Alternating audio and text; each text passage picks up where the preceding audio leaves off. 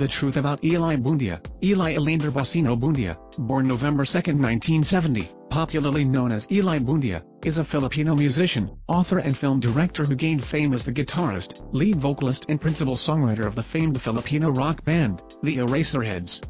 Widely regarded as a legendary musical icon in the country, his songs continue to amass remarkable commercial success and critical acclaim, topping various music charts and leaving behind an enduring legacy in Philippine popular culture. He currently performs as the guitarist and singer-songwriter of the band, Apartel. Personal life. Buendia was born in his parents' home in Naga City at 6:20 a.m. on November 2, 1970. He is the second child of Ely Buendia, born c. 1942 in Goa, Camarines Sur, and Lisetta Ruiz Basiño, March 22, 1942 in Caramoan, Camarines Sur, August 28, 2008 in Manila.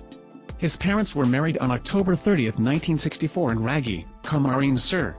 He first learned kundaman from his mother while he started playing the guitar at the age of 7 years old. Buendia finished his elementary grades in Pasig Catholic College, Pasig, in 1983. In high school and University of Perpetual Help, Rizal. Buendia later enrolled in the University of the Philippines, Diliman, where he formed several bands like Blue Witty Trist and Sunday School, and finally the Eraserheads. Buendia has two children, Una Maria, with his first wife, Vicky Cayago, and Ian Drake, with pupil co-manager Diane Ventura. He had a relationship with Andy Trinidad of Mega Magazine and reportedly dated TV5 news anchor and model Sean Yao. Eraserheads, 1989–2002. In December 1989, Ely Buendia, Raymond Marasigan, Marcus Adaro and Buddy Zabala formed their band, the Eraserheads, in the University of the Philippines Diliman, where Buendia majored in film at the College of Mass Communications. He began his first year in college in 1987. The band found that they weren't good at covering other people's hits, so they focused on writing their own material instead. In 1991, Buendia explained, "After all, if we committed a mistake no one would recognize it since they don't know the song, right?" Performing their original songs before live audiences soon earned them a cult following within the university, that gradually spread outside the campus. One of the songs, a pop song entitled Perko, which Buendia wrote, caused a stir, partly because of the lyrics that included swear words. The Eraserheads eventually signed a 3-year deal with BMG Pilipinas. Their debut album, Ultra Electromagnetic-Pop, featured no less than the chart-topping Perko and a host of other novelty pieces that had people listening and discovering more about the quartet. The album also brought the fledgling underground college rock scene to public awareness. 1993 saw the emergence of Eraserheads mania because of their successive hit singles, sold-out concerts and thousands of fans. Buendia continued to write songs for the band, many of which became hit singles and band classics. Eraserheads lasted for 10 years before finally breaking up with Buendia and Adaro's departure. During its 10-year stint, the band produced 8 studio albums along with other EPs and singles. Their gigs took them out of the country, with tours in the United States and other countries. One album, Aloha Milky Way, was released in the Asia-Pacific region. Eraserheads were also the first ever Filipino act to receive the Moon Man Trophy for winning the 1997 MTV Asia Viewers' Choice Award for the music video of their hit song, Ang Huling El Bimbo. The latter was also written by Buendia, among many which the band released. Leaving the Eraserheads, after weeks of speculation, it was confirmed that Buendia had left the band in mid-March 2002 for reasons unknown.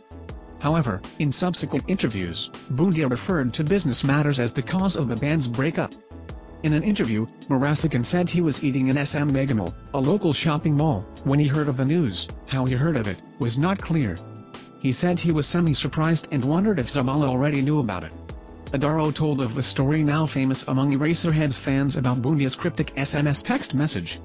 He said Buendia sent in the text message that it's already time to graduate.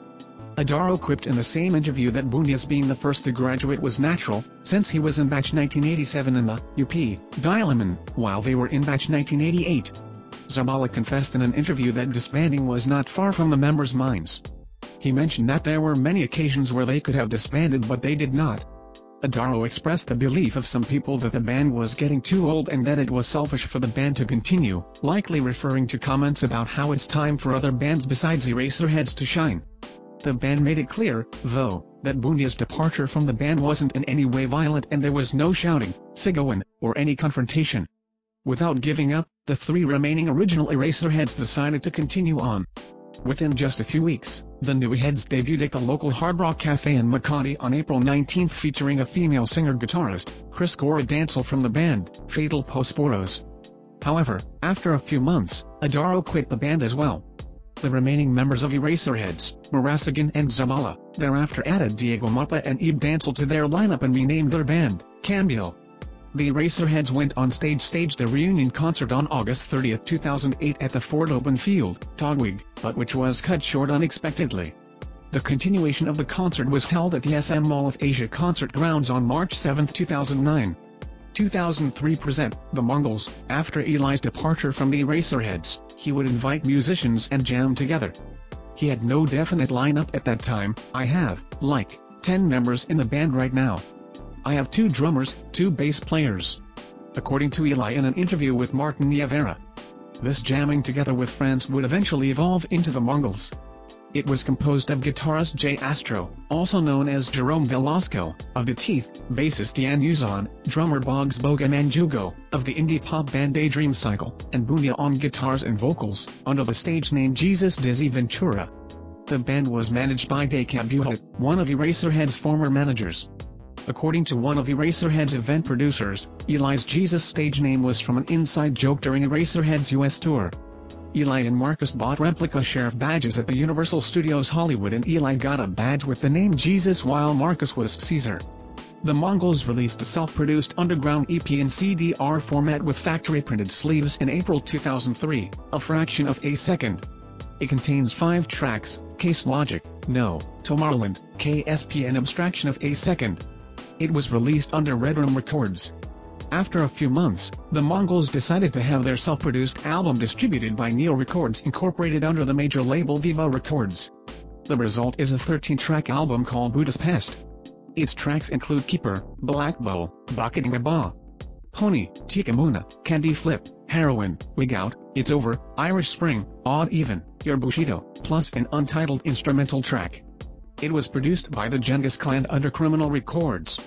Pupil, main article, Pupil, band. Shortly after the Mongols' guitarist, Jay Astro, left the band, the remaining members renamed their group Pupil. Buendia chanced upon the band name while reading a medical book. The band gained mainstream popularity, in contrast to the Mongols. Boggs left the band after their first album Beautiful Machines, and was succeeded by Wendell Garcia. Pupil's guitarist Yanni Uzon also left the band in 2013. Daycab Buhat, Pupil's manager, announced that Yanni is no longer. Transitions and changes are normal within any band structure, and we all thank you for the understanding and continued support of all of our projects. The Octaves. The band consists of Ely Buendia as the frontman, Naitoy Adriano as the lead guitarist, Chris Padilla also on guitars, Ivan Garcia on bass and Bobby Padilla on drums. Naitoy Adriano is a former member of quintessential Filipino rock band The Jerks. They are the original alternative and blues band of the Philippines. Current and past members are considered icons in the local music scene, MCA Music, Incorporated said. Chris Padilla, Bobby Padilla and Ivan Garcia are actually a 3-piece rockabilly group called Hylera. They may be new players in the scene compared to the other 2 members, but they have already made quite an impact by winning the Nescape Sound School competition in 2005 and by being nominated and winning various rock awards, MCA added. How the band was formed, MCA Music, Incorporated said, the members have collaborated several times before, most notably when Hylera took part in the production of Buendia's project with Francis Magalona entitled In Love and War. However, the band was officially formed almost exactly a year ago when they first went on stage as Octaves when they performed at the inaugural Esquire magazine ball. The collaboration turned into a headlining band which now plays in the best rock venues in the country. They now have a repertoire of original songs and also perform a good number of classic rock anthems. Octave's brand of music is straight-up rock and roll. Their music is very relatable to various audiences of different generations. Whilst their sound is classy and sophisticated, they are also very appealing to the mainstream crowd, MCA Music Incorporated said. Their first album was the self-titled album The Octaves. It has 12 tracks including their first single KPL, their another single Pakiat Kapalang, Pababanarako and the song Bungo Sa Bangan by Ely Buendia feat. Turbo Goff and Papi Smith from the album Rock Rizal, an album tribute for Jose Rizal. It consists of various artists including Ely Buendia.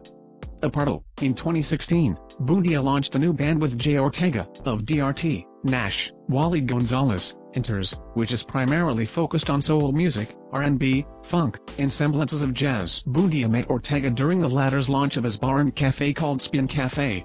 The two later collaborated and started to form a group, with members and contributors Pat Sarabia, drums, Coco Cu, guitars, RJ Pineda, keyboards, Reg Concepcion, guitars, Louis Talon, bass, Carissa Ramos, bass, D. Rodriguez, percussion, Roxy Modesto, saxophone, Wowie Ansano, trumpet, Pards Tupas, trombone, Joseph Cabanero, saxophone, Donna Sagan-Senaran, harp and backup vocals, and Ramon Rodriguez, backup vocals.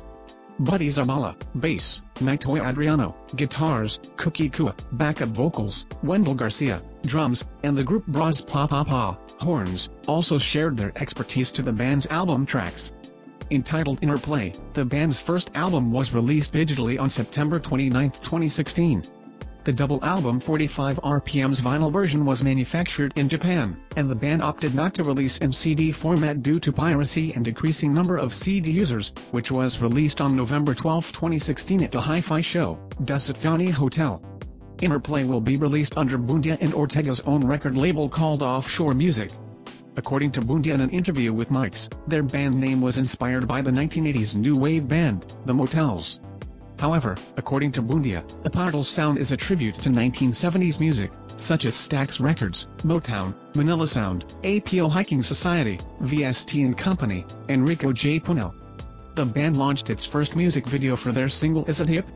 On September 17, 2016, in Victoria Court, Malate, and was directed by Marie Jamora and produced by Articulo and O Productions. The band also covers songs from its influences such as Sly and Family Stone's Thank You for Talking to Me Africa. The band released Interplay remixes in 2017. Its latest album, Full Flood, was released in 2018.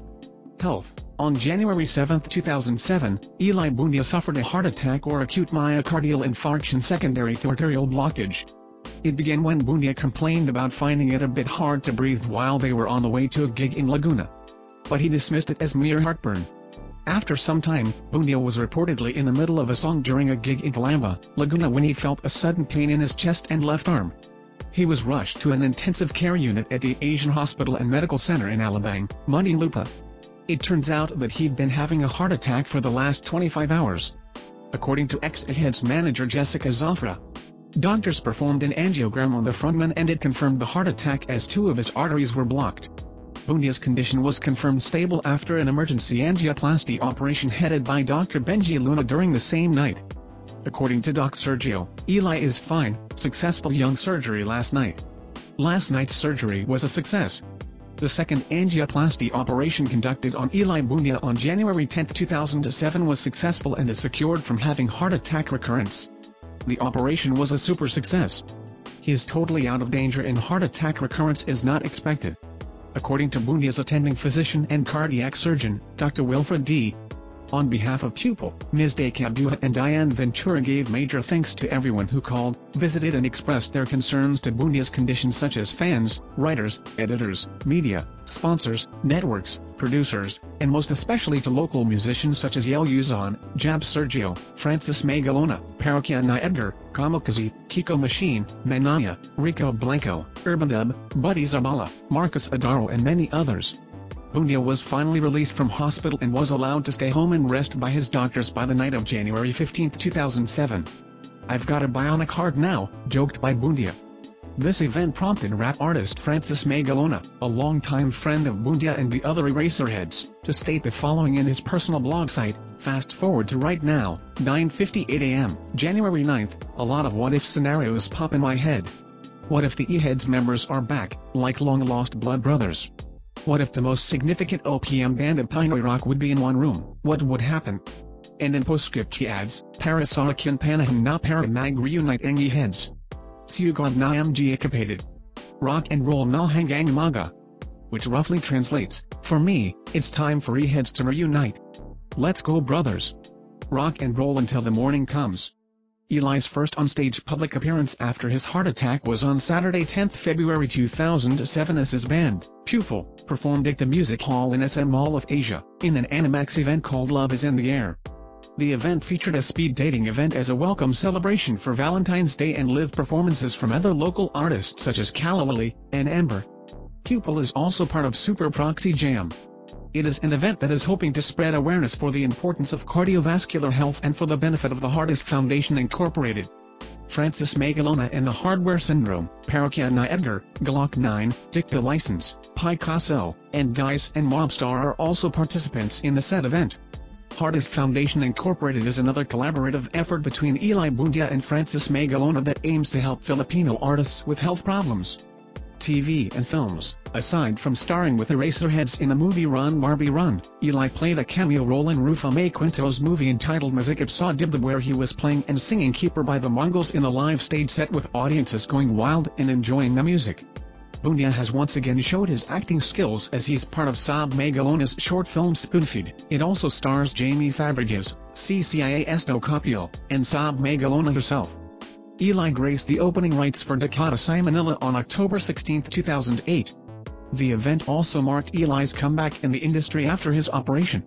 A 13-minute indie film entitled Waiting Shed was produced by Sa Manila's Anima and Tikoy Aguiluz and was shown as part of Sa Manila's Sign Barangay. The film was directed by Ely Buendia, making it his first. Waiting Shed premiered with Marcus Adaro's indie film The Artist Is In. Ely Buendia was chosen by MTV Philippines as a voice actor in the Filipino version of MTV Asia's Intersection animated film. It is also a campaign of MTV Exit and USAID against exploitation and trafficking, which features soundtrack from Radiohead and Thievery Corporation. Other voice actors are Ann Curtis, Ding Dong Dantes, Epi Quizon, and Gali Ann Carvajal.